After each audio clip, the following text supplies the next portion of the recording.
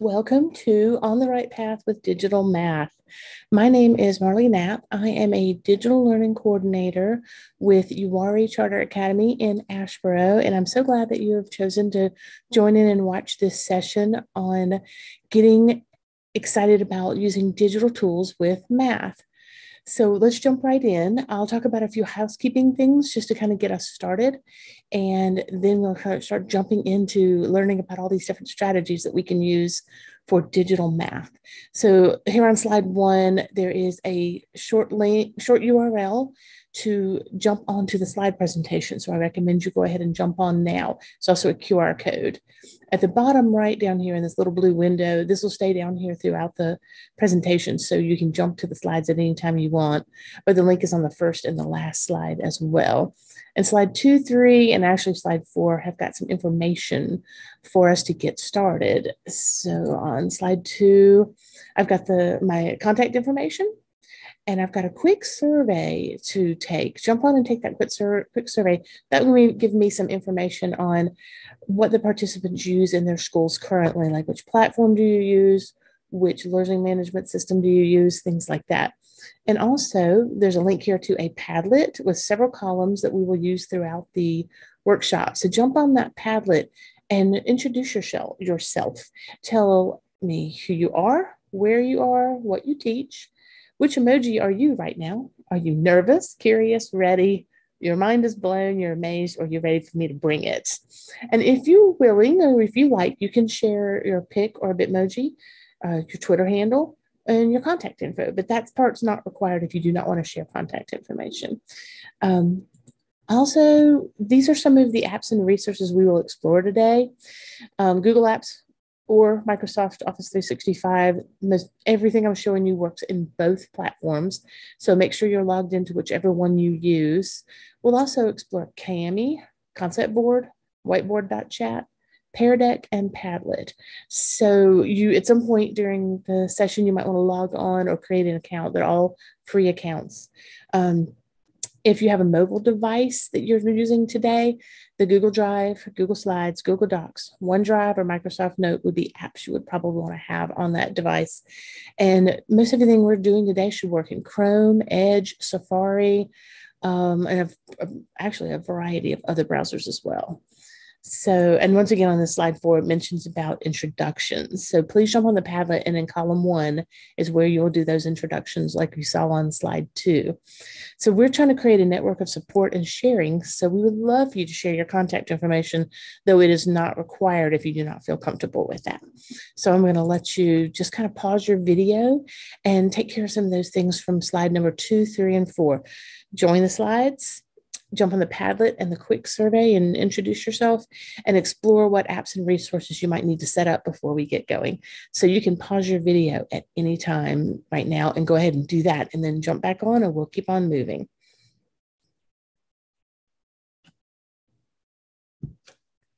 So today's goals for this presentation, this is ultimately supposed to be a hands-on workshop. So I'm going to let you get hands-on even with this video. So you're going to participate first in a walkthrough to get a glimpse of the strategies we'll explore. Excuse me, the participants are going to be forming a network so that we can continue supporting each other even after the session is over. Participants will gain a brief understanding of each strategy demonstrated. And participants will also become familiar with the strategy of their chosen path. So you'll be choosing a path out of the different strategies that we're exploring, the one that jumps out at you most that you want to explore further. And then participants will begin creating a lesson and an activity using the strategy from their chosen path. The digital learning standards that we are addressing in this session from the digital teaching and learning competencies for teachers and from the digital learning standards for students are listed right here on this slide. So for the teacher competencies, we're hitting something from all 4 areas. If not one, at least one or two of the standards from each of those sections. The digital learning standards for students, we're hitting all but one of them. And there's probably many more in these sets of standards that we're still going to address, but these would be the ones that most likely we will hit. And there are links up here to both of those sets of standards in case you want to see them further. All right, so now it's time for a walkthrough.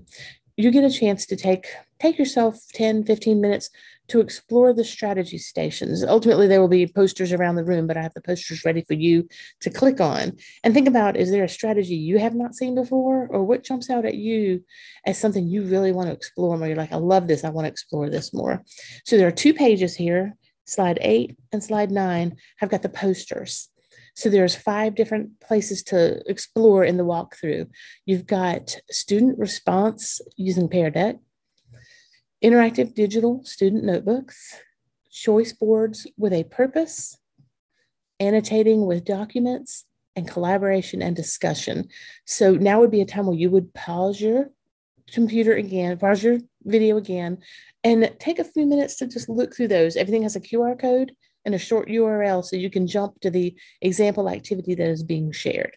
So take some time. Ultimately, we had planned about 10 to 15 minutes for this part. So take a few moments to just jump in there and explore these things real quickly. You don't have to spend a lot of time, just enough time to get a little glimpse at what these things will do. These should work for most everybody in a browser. I think there's only one thing that will make you make a copy in Google Drive, and that is the one on digital interactive student notebooks. It should be that everything else will let you just jump right into the activity and take a look in your browser without any kind of a login. We'll worry about logins later when we start exploring those particular standards, each one in detail. So right now, go ahead and pause your video and take some time to just take a quick exploration of the different stations. And then we will move on and start really digging into the stations.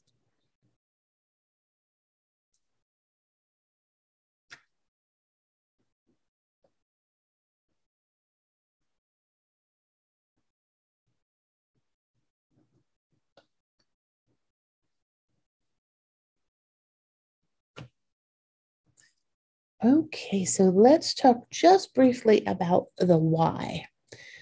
Why did I want to put together this presentation? And then I want to see you share your why. So my first thought is math is not every student's favorite. Probably not most students' favorites.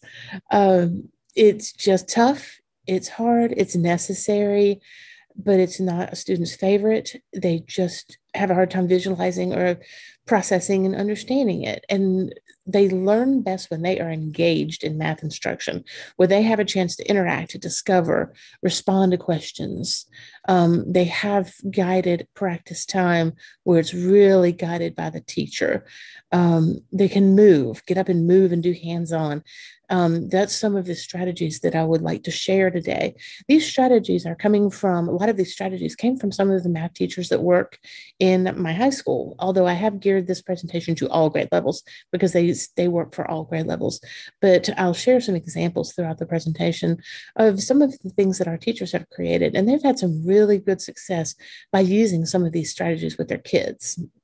And these engagement strategies, of course, are going to help students understand the concept a lot better. So tell me a little bit about what is your why?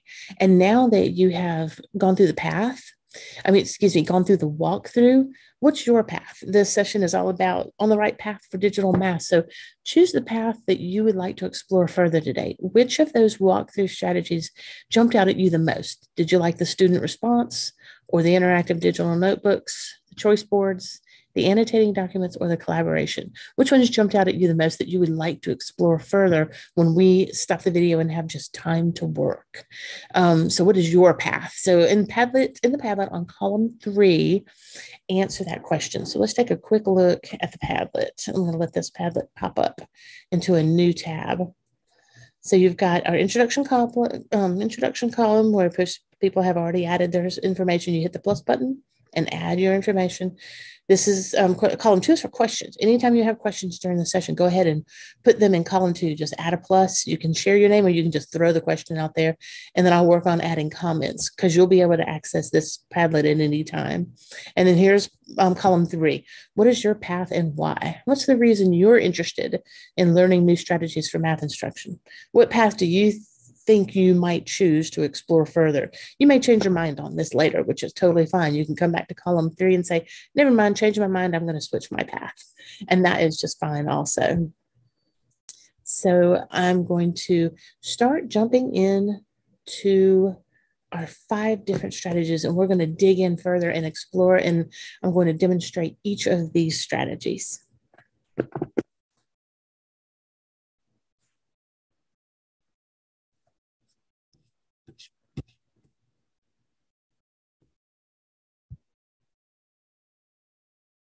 All right, so let's jump into the first strategy that you explored in the walkthrough, and it's all about using student response with a resource called Pear Deck. And you may have heard of some other resources like Nearpod and some of those others like that, where you pose the questions in the middle of your slide set, and the students are able to respond right there within the slides that they're watching and following along with you while you instruct.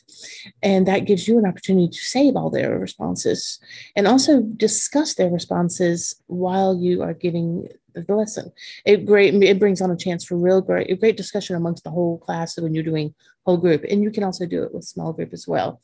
So this uses a resource called Pear Deck. And this Pear Deck has a free account with some special features in a premium account. But what I've found is I can do most everything I need with a free account. The features from the paid are kind of cool, so I'll discuss the difference between those in case it's something you want to beg your administrators for. So when you log in, you have an account that allows you to interact and attach your question sets to your slides that you make in either Google. I'm going to demonstrate in Google, but it works almost exactly the same in Microsoft 365. There's different add-ons and features you can go do as well. So when you log in to your Pear Deck, you can log in with Microsoft, or you can log in with Google. And I'll have all kinds of information to walk you through that in the slides as well. So we're going to kind of go back to the slides. And we'll just talk briefly about what it does, and then I'll demonstrate. So I'm going to be demonstrating in a minute with that simplifying expressions example that we had in the walkthrough. So ultimately, you use your slides or PowerPoint during instruction. Students will join that slide lesson and follow along with the teacher, and you will prompt responses on specific slides using questions or tasks that you give them. And the students respond to the prompts directly in their slide view, and those responses are saved by you. So this is the example we did in the walkthrough. And there's 2 other examples from one of our teachers on exponential functions and something from Math 2 as well, a short bit from Math 2. We had a teacher that used this a lot during remote learning and found it very successful, and has carried it on into once the students are back in the class.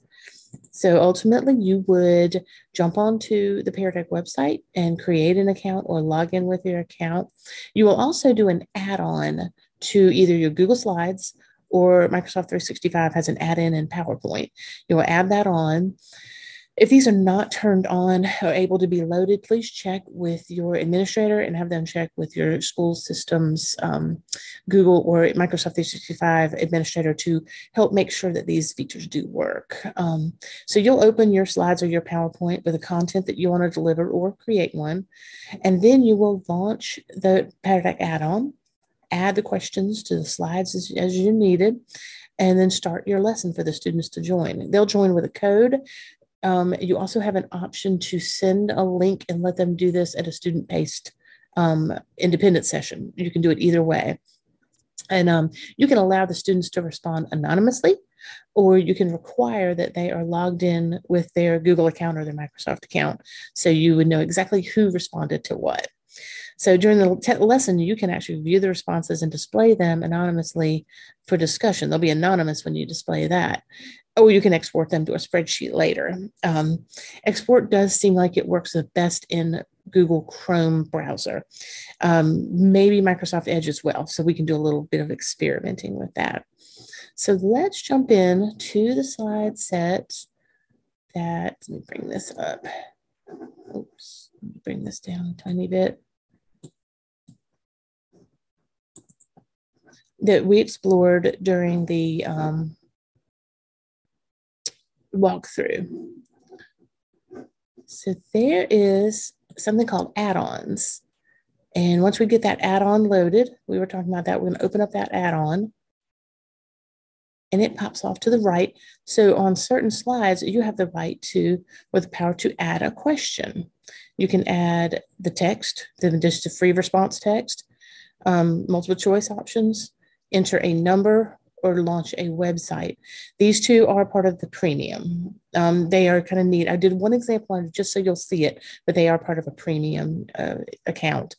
So on this slide, I chose to, students choose an option. So I chose to make this a multiple choice question for the students. On this slide, I chose to have a drag and drop. That's the premium feature. And on this slide, I chose to have a free response for students actually write the answer in. So if you did that activity as a walkthrough, then you saw that. And you saw the different kinds of activities. So I would set all this up and then I just simply click start a lesson. And you can do the student paced or you can do instructor paced. The premium version has what's called a dashboard, makes it a little bit more efficient to see the student responses, but it doesn't have to be used. You can still use it without that. So I'm going to go ahead and do instructor paced activity. So it'll launch your lesson in another tab, and I'll go to a different browser to actually sign in like a student would. So it tells the students they need to go to joinpd.com and put in this code. So I'm going to go to another tab and go to, so this is what the students would see. I'm going to put in the code.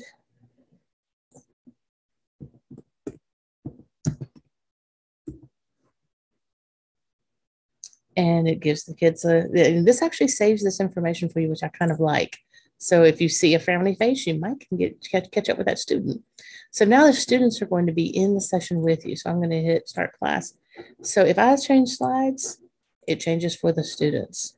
And as soon as I change slides again, the students have got a place to respond. This was a multiple choice question that was placed in this slide. And so I can actually go see the responses. There's nothing yet. So I'm going to let the child go ahead and put a slide. I'm going to say it shows number 6. Then at this point, I've got show responses. And I can show them in a grid so I can see if this will be anonymous. So you'll just start seeing numbers and then you can kind of discuss with the class, do we all agree with this number? Or does someone agree with this one that was different? And you can have a discussion with the kids while you're right in the middle of the lesson. So I love the way that the responses come up. They come up anonymously when you're in presentation mode. And then you can just go through each of the slides and the students can respond by interacting. And I go to another slide. And this one, they would just type, don't type, but they would type a response to this particular question that you would put or task that you've sent them to. And then when you're done, you just end the presentation. I'll call this, you name it whatever you like, and you save it and you end the session. And you have an option to export that to a spreadsheet before you exit out. So you can export that out to, it's like a Excel spreadsheet if you want to download it, or we probably open it right into your drive. If probably could open it with both OneDrive or Google Drive. So you can choose to export that, and then you've got all the responses. So that is pretty much Pear Deck in a nutshell. A great little way to interact with your kids and be able to really drive your instruction and morph it depending on the responses you get. Not to mention you get to keep those responses so you can look back later and see what kind of feedback you were getting from the students. On this slide right here, you have got several helpful videos that will walk you through how to use Pear Deck. So lots of great little individual, but just getting set up, making one from scratch, adding questions to an existing presentation. It has videos for both Google and Microsoft. So in a moment, we will move on to the next set. I'm going to go ahead and click my how'd it go at the end of that session for the Pear Deck.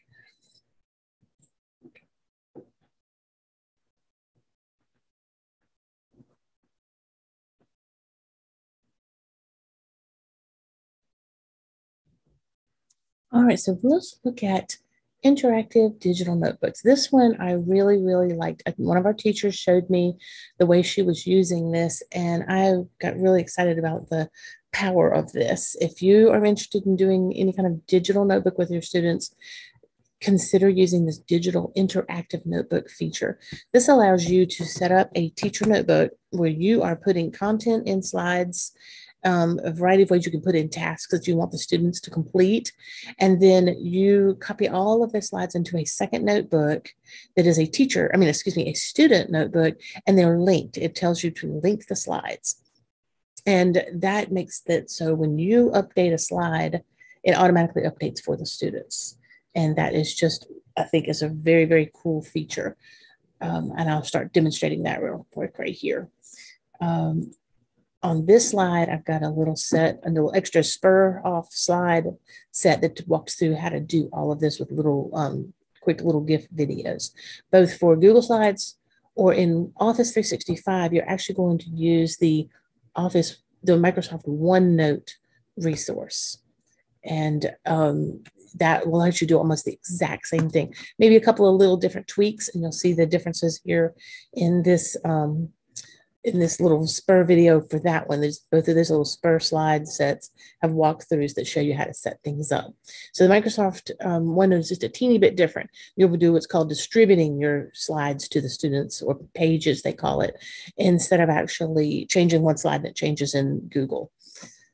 I do find that this slide changes where the children will get the updates works best when they're on a laptop or a Chromebook. And usually the Chrome browser does the best with this Google type feature. So I will demonstrate in Google, but very similar concept of the way you can do this with OneNote in Microsoft. So I have created my teacher slides, and this is just a little sampler that you saw in the walkthrough with just a few slides that start talking about blocks. So put content information and a space for them to kind of keep their own little notes right here, and then a little task for them to practice what was on this particular concept. Then later, I might add some more information for the area and perimeter unit on that slide and that slide. So I put a bunch of empty slides. The only thing that it won't do is add slides and let that slide be added on the student's linked set of notebook. So you want a lot of empty extra slides that you can just add information to, and it will update for the student. So then you copy, I'm going to copy just the first 5 slides and go to a blank student set of Google Slides that you create. So I'm going to go here to the empty set of Google Slides, and I'm going to paste them.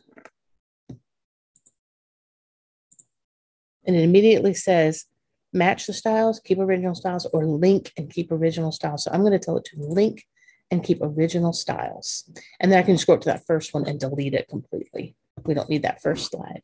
So if you notice, there's a little update option. They can actually go to the original source document. So let's say they accidentally delete a slide. They can go to the source, which you can have available to be set as shareable and viewable. They can copy a slide and paste it into their slide set if they have to accidentally delete a slide, because you can't push a slide, but they can go grab it really easily. So they are already linked. So let's see if this will play nice. And if I say, maybe I went to this side and I said, I don't think I want them to have this information. So I'm on the teacher slide, teacher notebook set right now. I don't think I need this information now. I'm going to delete this. And as soon as that happens, let me scoot up here to the student set.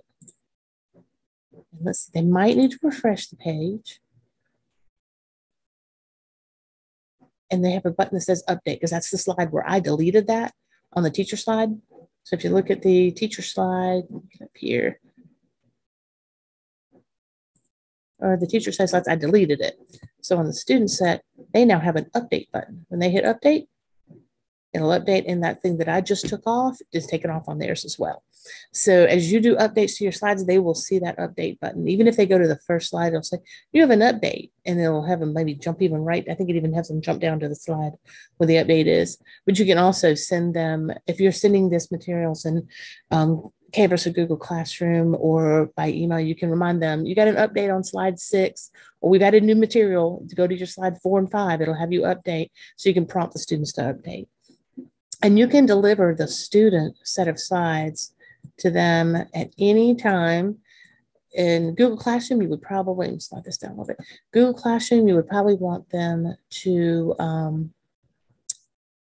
send it in Google Classroom where each student gets their own copy. And then, of course, you can go and look at any of their slide sets.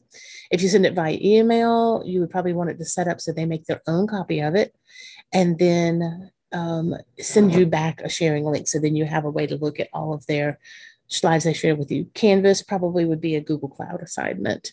So that was a way to deliver to the students that they each have their own copy of the notebook, but you can still access and view their notebooks. So that is kind of digital interactive notebooks in a nutshell. So here, once again, is some information and details and notes to consider. So most of the stuff I already mentioned about will be right here, all the little notes to consider, and that will bring you to a set of slides that will walk through, speed this up a little bit, a little video on how to, and some more of those same notes to consider. And on the Office 365, same thing. You've got a little set of slides here that will walk you through little quick gifts on getting started with Microsoft Class Notebooks is where you set it up, and then OneNote is where all the work is done and shared. And it's almost the exact same type of thing with Microsoft OneNote, just kind of looks a little bit different. So that is digital interactive or interactive digital notebooks.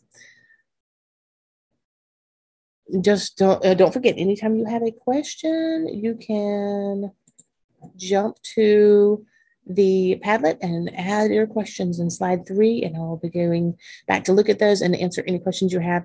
Also, feel free to email me because I'm going to be throwing out a lot of stuff at you today. So I want you to have an option to be able to email me and contact me if you have questions.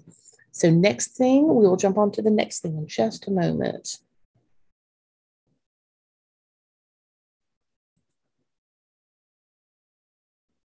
All right, so let's jump into choice boards. And I call this section choice boards with a purpose because it's more than just giving the kids just a set up choice. It's really digging in deeper and differentiating your choices based on the student's needs and where they are in their progress, especially if you've been monitoring progress and standards growth. So we'll jump right in and we'll look at the example. In a moment, we'll look at the example that you saw in the walkthrough. So this is all about differentiating your choice boards more than just giving them choice. I know a lot of people have must-dos and may-dos as well, things that students must do to make sure they get done, and then some things they can choose from. But we're going to take the must-dos and go even a little bit further and really differentiate them. So first thing, of course, should be to gather data on your students and determine what you would like to do to differentiate things. And that data can come from testing, standardized testing, benchmark testing, pre-tests. I already put a little space there. iReady data, if you have something like iReady, SchoolNet data, if you have something like SchoolNet, any place where you get your data from. You can also survey the students. You're also probably observing them, and you might even know how to group them based on observations. But a great way to get information is surveys. I'll give you an example of some surveys we have used with our 5th grade teachers and our 4th grade teachers to really dig in and get to know the kids on a variety of levels. That may help you with the way you might want to group up your students. It's all about grouping your students into different groups based on a need or a level they're working on, above, below, at grade level, different things like that. Once you've got that down, then you can start organizing choice boards and your must-dos based on that need. The teachers that I work with, we like to color code things, but you might have other ways of indicating your groups. And you can create your choice board in Google Docs, Microsoft Word, PowerPoint, other types of media. Some people like to use websites. You can, any place that you deliver that to show the different choices. So when you differentiate your tasks, usually the students are completing various learning experiences, but they get to choose the order they complete them in, and they can go at their own pace. And they set their own goals to accomplish the tasks. You can do different ways of differentiating a playlist or a pathway or a tic-tac-toe type of choice board. You could duplicate that task list and adjust the tasks or the order of the tasks based on different groups' needs. Of course, you can really have color coding for these specific must-dos. The tasks don't all have to be digital. You can mix that hands-on and digital information for them to do. It doesn't have to be everything on the computer. Let them have some hands-on, get on paper, do stuff. So this is math, so sometimes we need paper to do things. If you have other ideas, please feel free to share them in that Padlet where you share your ideas for your pathway today. So feel free to share.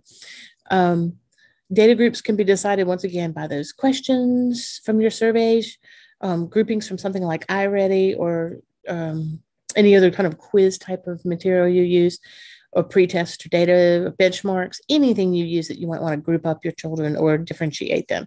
At the bottom down here is a couple of surveys that we've used with 5th grade and 4th grade, the ones we were talking about. Lots of ways to get to know your students. You're welcome to look at this sample and recreate the ideas for yourself. If you find you ever want a copy of that form, let me know. Go ahead and contact me or put it in the questions, and I will send me your contact info, and I'll shoot you a copy of it so you can get your own copy. Same with this one about multiple intelligence. Is your student a visual learner? Is your student a musical learner? Are they tactile? This is bases on the 9 multiple intelligences, like interpersonal, intrapersonal. You get a lot of data on determining are they heavy in that area or weak in that area. So you might know there might be ways you need to group your kids so those visual learners are going to lead each of those groups. Lots of different ways you can use that data. So let's explore the little sample that we did. There is a little quick simple tic-tac-toe board here. And we have used this with 3rd grade teachers on the area and perimeter unit. So if they're in a particular group, their yellow group, they must complete their row of their color. So we had a yellow group, green group, and a blue group. And they had to complete those first, and then they could pick a second row. As long as one of their rows went through the middle space, because they all needed to complete this activity. And then they can pick any others as long as they made sure they hit all 5 of the different types of tasks. So the tasks were scattered all around. There's like usually there was a couple of each scattered in there, and they were based on kind of this is a more of a below grade level group. This is a more of an at grade, and this is a more of high at grade or pushing into the next grade level. And we kind of based our data on the iReady diagnostic groupings because we use iReady, but there's different ways you can decide to group up your children. So they would pick and complete those tasks. They would put a little, they would just kind of, they all had access to this. They were all sent their own copies. And so they could double click and put the date that they completed. Usually the teachers would spend about a week on this one and letting the kids work on those throughout the week. And they could choose any ones in any order they wanted. They came across a row that had 2 of the same kind of thing. Like say they picked the green row and then the yellow row. They didn't have to do this one twice. But they would, and then they might just have to trade this out for another one that is a type of one they didn't get word problems. They had to make sure they do word problems. They could trade it out. So they had a little flexibility just to make sure that they got all of the tasks covered. So that was one way that we have been sharing choice boards with a purpose with our students. It's always fun to try out some fun layouts too. Don't forget the Bitmoji classroom. This does not have to just be elementary. Middle school can do it. And I tell you what, high school kids actually love it. They just like that visual. I mean, a lot of kids are visual. They just like that visual way of looking at things. So right here is a template that will let you set it up any way you want. This is kind of templated on that area and perimeter, but it doesn't have to be. You can tweak this any way you want. You're welcome to open this slide deck and make a copy for yourself. Microsoft users, you can download it into a PowerPoint so you can put it up into your OneDrive and use it the exact same way. So change it up any way you need. Put your own Bitmoji, change these as you need to. We even put a 3rd slide that had more details on the must-dos and the may-dos. So you can use those. You're welcome to the slide deck for if you want to use the Bitmoji classroom, which I love them. Also, don't forget about being able to monitor your kids as they do their choice board. So progress monitoring and standards monitoring to see if they're working on the task, they're completing the task. And in some cases, you might want to know how good did they do on the task. You also might want to do little pretests. There's a little picture here of a pretest that one of our third grade teachers used last year to pretest during the week. And then she would give them the exact same test either middle of the week or later in the week to see how they did. Especially if she did middle of the week, she was able to stop and see if she needed to retest, reteach, reorganize, either with that student or with that group of students. She could get a vibe on what was happening with the pretest and then taking the test again. There's also checklists. You can make a little checklist for all of your students and all the different tasks, and you might have them show you their results if they made, if it tells you how many stars they got when they were completed, or if they just completed it, or it's 5 out of 6 right, or 80%. You can mark that information, keep track of that. This would maybe be something the teacher would keep track of that, and she would use that with the students. She might want to put it in the wall and just do check marks. So you would have that on the wall if you wanted to, and just do a check mark thing for completion. You might have awards, points, prizes as the kids finish, or you can let the kids assess themselves. So let them check it. Completing it, do you think they did well? What were their results? Do they need to try it again? If you tried it again, did you get better results? They got little icons they can drag up here. So you're welcome to any of these documents as well. So that is choice boards with a purpose. There's another example for middle school here as well that you can explore. That has like a different layout. It has more of this is done in Google Slides, and it takes them to a slide with details on their task, and they have to do their color. Different groups are colored by these colors, and then they have some may-dos as well. So remember to use our document, our Padlet document, if you have any questions about the choice boards.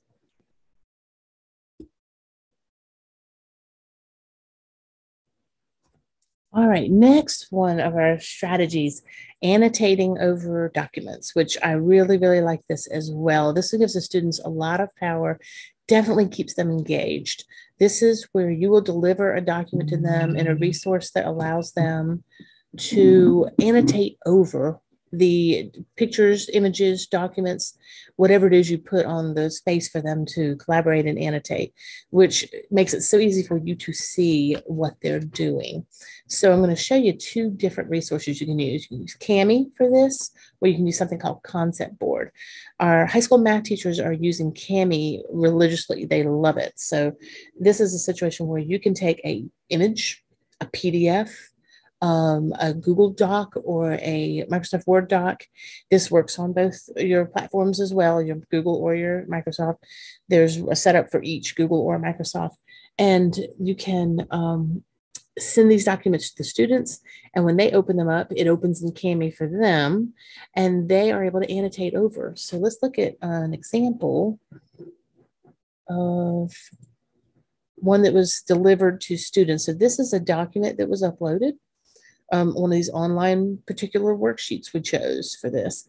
You would give this information to the students. I added a little bit of information right there to use the annotation tools to shade and represent the fraction in each question below. Then go and get the sharing link and submit the link to me. So that was what I would send to the students. I would go get the share link. I would make sure the kids create their own copy. So anyone with a link creates a copy, and I would just get the link or give them a QR code.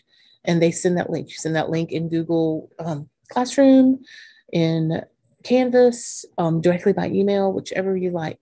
The students will get a link as well and send it back to you, or submit it in the assignment from your learning management system. So the students would just have to go pick a color. Let's see, I want to maybe pick a thickness. And then they would be able to do the annotation right over the document. And with a mouse, it's not going to be perfect, but that is okay. And then when they're done with the document, they would go get a sharing link. Theirs would look a little bit different. They would just have view and edit. You would tell them to send it to you as an editor so you can give them feedback. And then when they go, you guys can go back and forth on the same document with feedback, and them doing maybe corrections and you giving more feedback. So if you're an editor and they're an editor, you can go back and forth on the same document. And if they upload the link to you in a learning management system, you'll be able to access their link easily to give that feedback. Of course, we can erase. I'm going to erase my main one. So that is the Kami resource, very easy to use.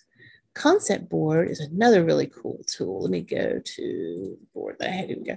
This is a place where it has a huge giant canvas for you to drop things into for students to work. You can actually make sections and have your kids work collaboratively by groups.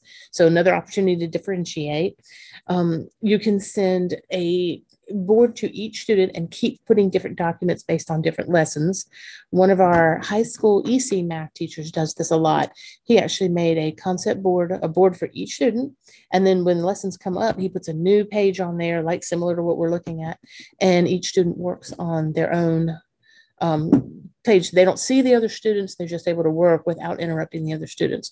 In this case right here that we're looking at, I've put a page for each student in one collaborative space. So they might see each other and maybe even give feedback to each other. You'd have to come up with a way that you can monitor that and keep an eye on that. So the students, we'd be able to zoom in a little bit, pan over to theirs, maybe put their name in there, and then start working on their information. So they would have to draw a line, make a slope. They can use the annotation tools that are across up here. They've got a panning, a selecting, erasing, drawing, highlighting, text, shapes. So they can put a dot and then they can draw a line through it to indicate the slope on the different activities that they're given. And so this particular example would be one of these documents would be for each student. So you put a lot up there, or maybe groups and teams, one document for a team. And you would just, once again, you share it by inviting the participants with a link or QR code, and you would set some settings for them to be able to be editors on it when they come in to invite. You do need to monitor closely to make sure that they are not messing up someone else's document. But the one good remedy is what our EC math teacher does, is he makes a board and shares the board specifically with that student and then keeps adding documents for different lessons. And he has a whole portfolio of their work in each of the boards that he has for his students. So you would just be able to, with Kami, you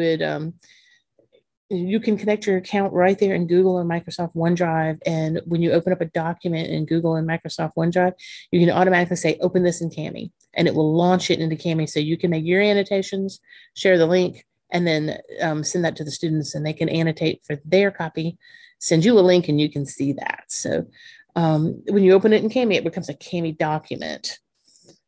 Here is a little side spur set of slides that walks you through how to set anything up with Kami.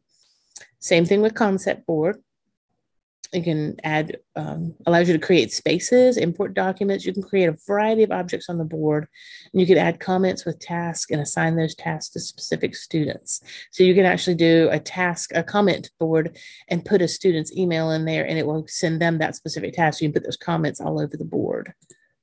And here's a little spur slide set to help you walk through how to use the concept board as well.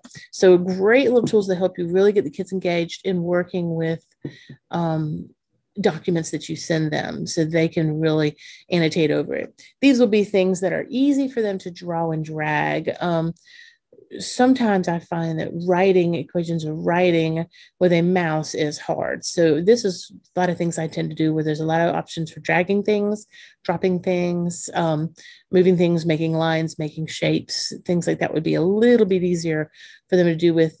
They can still draw and make letters and numbers with the mouse as well if you decide you want to let them do that. And of course, if they have tablets, sky's the limit. They can go ahead and draw all over it and use the tablet and have a touch screen. So there's plenty of ways to do that. Lots of stuff that we've been sharing here. The touch screen makes it really helpful to do these annotations and some of this maneuvering. So we will move on to the next resource that we are going to share. All right, so last strategy that we're exploring today, and that is collaboration and small group discussion. I'm going to start with collaborative whiteboards. If you have ever used whiteboard.fi and have not heard about whiteboard.chat yet, check out whiteboard.chat. Many, many more features that you can use. and more ways to interact with the children. Really love it.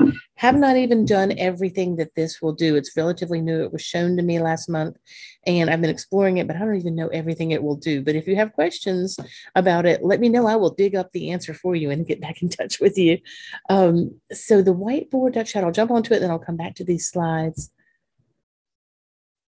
This allows you to set up a whiteboard space similar to that concept board or even Cami, but this way you can deliver it to students and you can see your students when you go to grid view, you can see all your students' activities that they were working on and see them all live while they're working. So if you do this remotely, you can go back and look at them later. If you do it live with the students, you just go to the grid view and you can see them working and moving and dragging all in one thing. You can scroll down if they have you have more than one student, you probably have all of your students. So you'll invite them all to their own board and they see your board and then they work on their board. So you can go back to single view down here. It's coming. All right. And the teacher version, the free teacher version does have an ad that pops up. Kind of pain, gets in your way. It's not on the student board, it's just on the teacher board. I just kind of move it out of the way and get it out of my way when I'm not using it.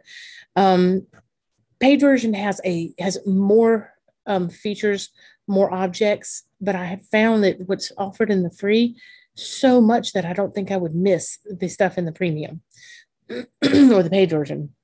So in this particular activity, I asked students to already put the tools on for them. I put all the information.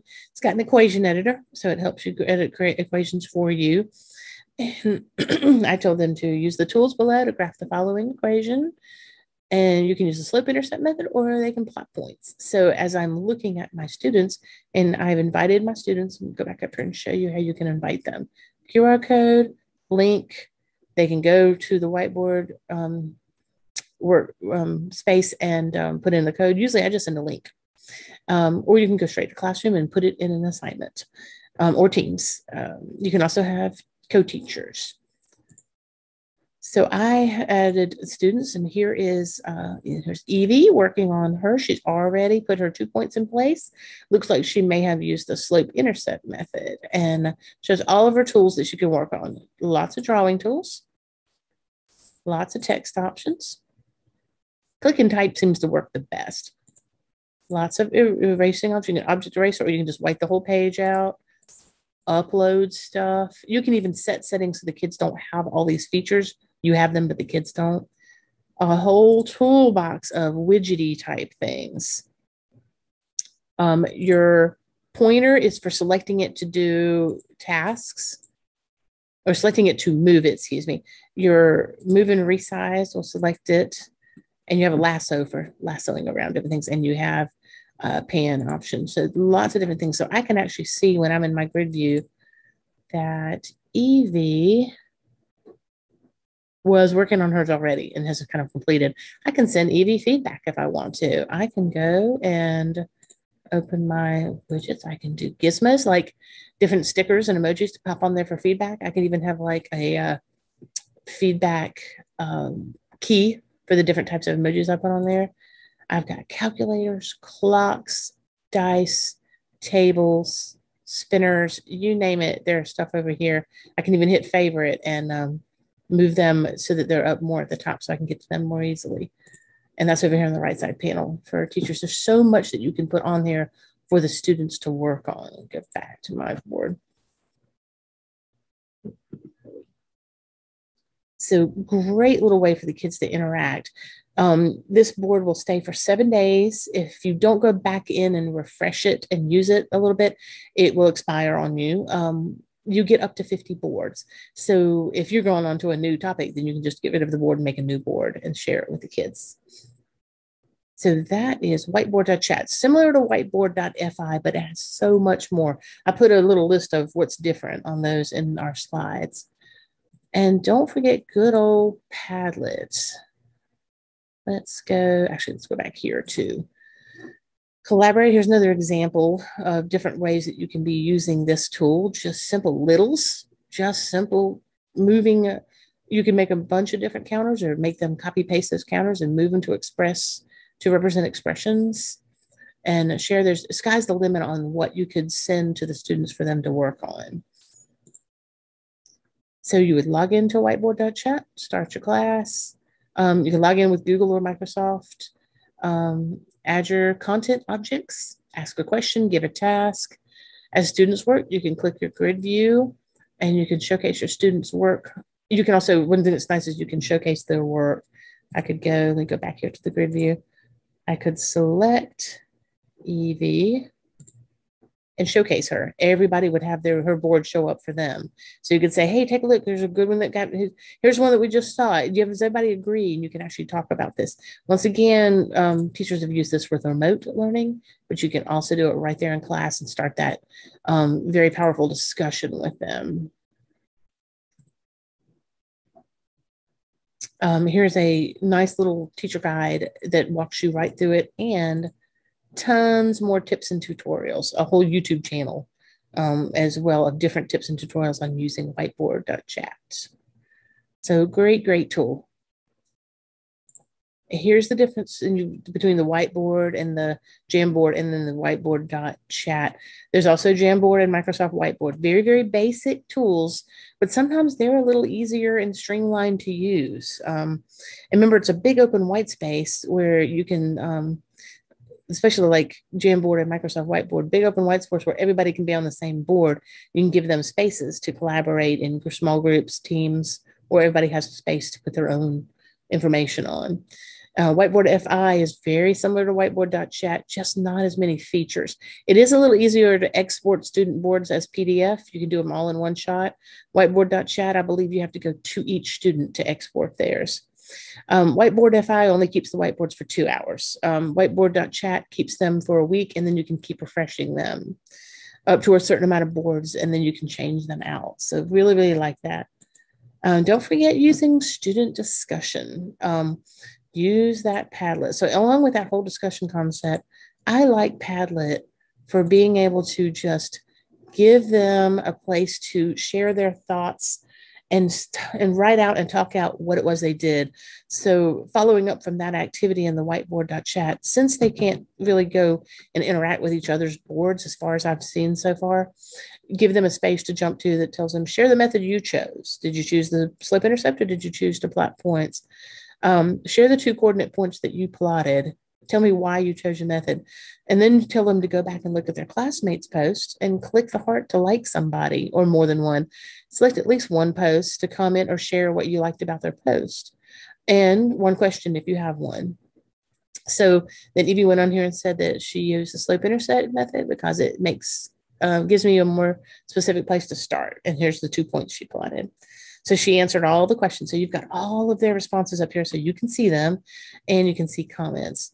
They would need to put their name up here on their own. So you need to prompt them to make sure they put their name if that's what you wanted. Well, you can let it be anonymous, totally your choice. This is a great chance for the kids to do almost kind of a discussion or nonverbal. If you're doing things in teams, then you can have the teams put together a whole post and they all discuss it before they put that post up onto the Padlet. So lots of ways to have kids to get kids discussing, collaborating with each other, and working with each other. Another cool way is to use the hyperdocs. If you've ever used a hyperdoc, they're great. They come from the hyperdoc. I need to put a link here that says hyperdocs. If somewhere soon, if you refresh the page, if it's not already a link here, there will be a link here to the hyperdoc website. Lots of great templates that help you gather all your content, the place for the students to respond, allow them to give and get feedback, all organized into one document that packs the whole unit into one document. Here's an example of the law of signs ambiguous case that was created with a teacher that we worked together and to create that lesson to really give the kids a chance to discover before they worked through the problems. And so this has got everything they needed plus a place to collaborate. So there's a link to that example if you want to borrow that whole lesson right there. Everything's packed into it. Once again, don't forget questions on the Padlet. So now we're ready to move on to the place on the Padlet that has these 5 columns for you to choose your path. But right before we go there, let me mention I've got a couple of pages of the difference between the free and the paid of these resources. Your Google Apps and your OneDrive, if your school systems use that, which I believe most everybody does, you've pretty much got the use of everything. Your school system has probably bought what is needed to do what you need to on there. Kami and Concept Board, you can do most everything with the free. Kami has a few more cool features to insert images and do a signature thing and do voice and vid comments, a little bit more immersive reader type stuff. But most everything I find I can do with Kami free. Same thing with Concept Board. A certain amount of storage and a certain amount of objects per board. And then you kind of have to start off a different board. So it might be you do it in units. You wouldn't be putting as many objects, and then you could take off those boards and do another one. 50 participants per board, which should be plenty. The paid has a few more features. Whiteboard to chat, versus whiteboard.fi. We talked a little bit about those. And then Pear Deck, of course, does have a better dashboard, view your response access in the premium, and the draw and drag and drop response questions. And you can add audio to slides. And those can be very useful, but I've managed to find I can get by with most everything in the free, although I do kind of like that drag and drop and draw question feature, but totally your choice. So now it is your turn to explore. What is your path? Which of those 5 resources, or you might have picked more than one you want to dig in and explore. It's time to create, time to share. So go back to the Padlet and reaffirm that you were still doing the same path. Which of the 5 did you choose? If you changed it, change it. Just edit your Padlet response. You can go to your response and click on edit and change up what you added in there. So you can edit your response at any time. And then spend some time starting up a lesson or a unit using the strategy from your chosen path. And then, of course, in our live session, we'll gather together with people that are in the path. But when you go look at that Padlet, when everybody has filled it in, you'll see who your path buddies are. And I'm hoping that everybody will share their contact info. Now you've got a network of people to bounce ideas off of. Because on this Padlet, we would like you to also share your lesson idea. What kind of content, and maybe I'm going to add this right here, content and your objectives that you met. Share a brief description and which resources did you use? Did you use Google Slides, OneNote, Concept Board, Whiteboard, any of the stuff that we've talked about? Which one are you using? And if you're willing, please share the link to the file or the document or anything that you started. Everything we have will have a link to share. Share the link to that that you started creating, or share a screenshot, or both, because you can put pictures in that Padlet as well. If you don't have to do that if you want, but it'd be great to go ahead and share that. And then we have a network of people that can work with each other.